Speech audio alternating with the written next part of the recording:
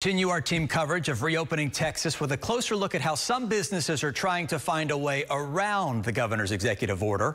Channel 2's Brittany Jeffers is live near Katy tonight with a look at how some gyms are now struggling with all of this. Brittany? And Chris, many of these gym owners tell me that right now they're just trying to adapt, attempting to try to keep their clientele. I spoke with the owner of this gym here, and he tells me he doesn't know what's going to happen to his business. The reality is I can't pay my landlord, and they're going to lock me out eventually. It's a weight that George Giles can't carry much longer. He's the owner of CrossFit Hippo near Katy. We have to sell everything.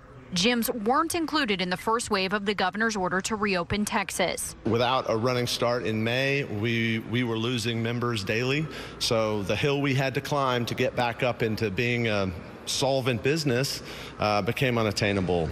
On May 1st, Giles went against the order and opened his doors, he said, so a coach could train a small group. But Harris County fire marshals say someone filed a complaint. In walked the fire marshals and explained to me that we're not allowed to do that. The owner of Fulshire CrossFit Gym says he had to make some major adjustments since the order as well. We were offering all of our classes face-to-face like everyone else, and we had to immediately switch to online. Brian White says all training went virtual. Inside the facility, the weights are on the racks and kettlebells and ropes untouched. They've just recently started training clients one-on-one outside. We've started that with one-on-one, maintaining social distance.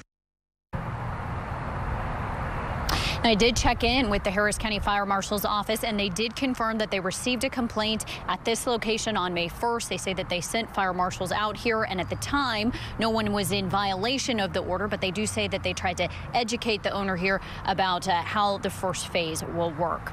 Reporting live, I'm Brittany Jeffers, KPRC, Channel 2 News.